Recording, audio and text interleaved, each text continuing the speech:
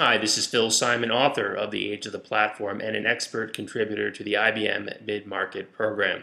Today I want to talk a little bit about the explosion in mobile devices, smartphones and tablets, and the implications for mid-market companies.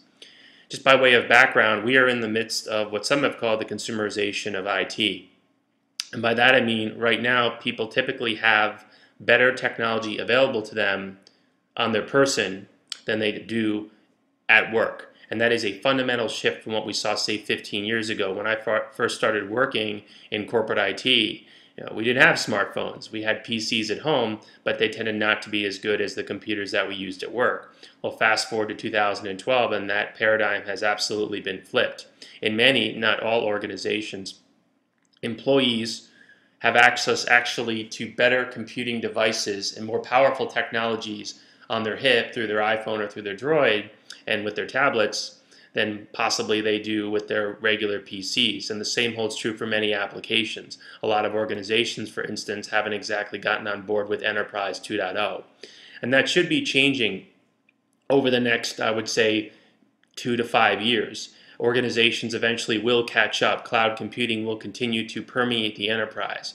We will see, for instance, the launch of private app stores, and a perfect example of that is Genentech. Now, Genentech is not a mid-market company, but it actually has launched its own private app store. So to reach its sales reps in the field, no longer do you have to be connected to sort of a central server, have IT sort of dial in and upload applications or updates.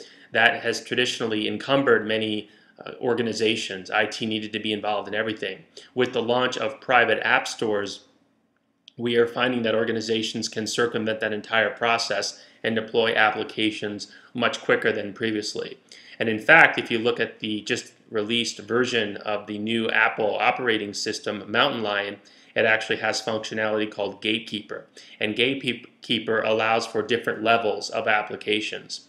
So you can make your device available to all sorts of apps or only private apps or the main sort of App Store app. So they're introducing levels that will enable organizations to use the iPad for business purposes, even though famously Steve Jobs didn't exactly pursue the enterprise. He didn't want to sell to CIOs, he wanted to sell to end customers. So PCs and laptops certainly aren't going anywhere. A lot of factors have to play out, up to and including the launch of Microsoft Surface and Windows 8, because a lot of organizations in the mid-market are still basically Microsoft shops. So stay tuned for the next couple of years. I think that it's going to be fascinating, but we'll see if organizations can catch up to consumers when it comes to emerging technologies.